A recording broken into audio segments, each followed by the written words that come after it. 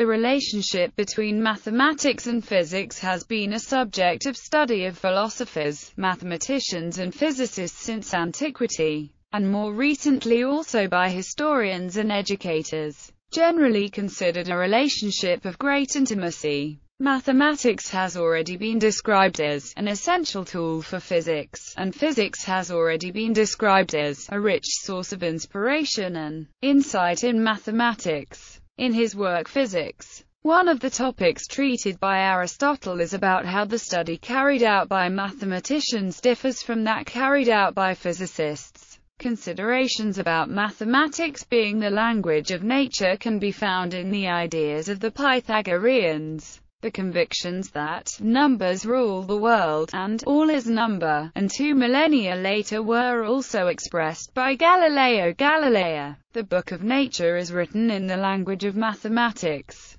Before giving a mathematical proof for the formula for the volume of a sphere, Archimedes used physical reasoning to discover the solution. From the 17th century, many of the most important advances in mathematics appeared motivated by the study of physics, and this continued in the following centuries. The creation and development of calculus were strongly linked to the needs of physics. There was a need for a new mathematical language to deal with the new dynamics that had arisen from the work of scholars such as Galileo Galilei and Isaac Newton. During this period there was little distinction between physics and mathematics. As an example, Newton regarded geometry as a branch of mechanics. As time progressed, increasingly sophisticated mathematics started to be used in physics. The current situation is that the mathematical knowledge used in physics is becoming increasingly sophisticated,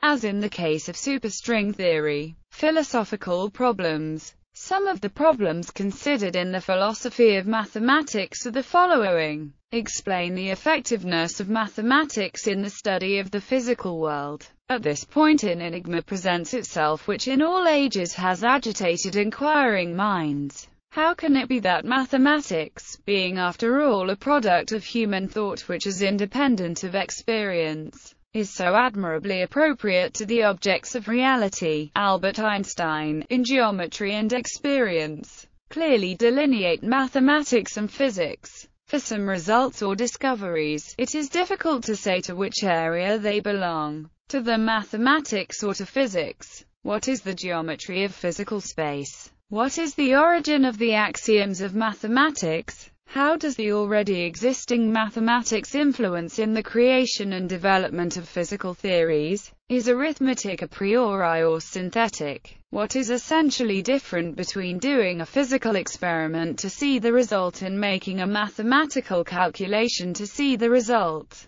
Do Gödel's incompleteness theorems imply that physical theories will always be incomplete? Is math invented or discovered? Education. In recent times the two disciplines have most often been taught separately, despite all the interrelations between physics and mathematics. This led some professional mathematicians who were also interested in mathematics education, such as Felix Klein, Richard Courant, Vladimir Arnold and Maurice Klein, to strongly advocate teaching mathematics in a way more closely related to the physical sciences.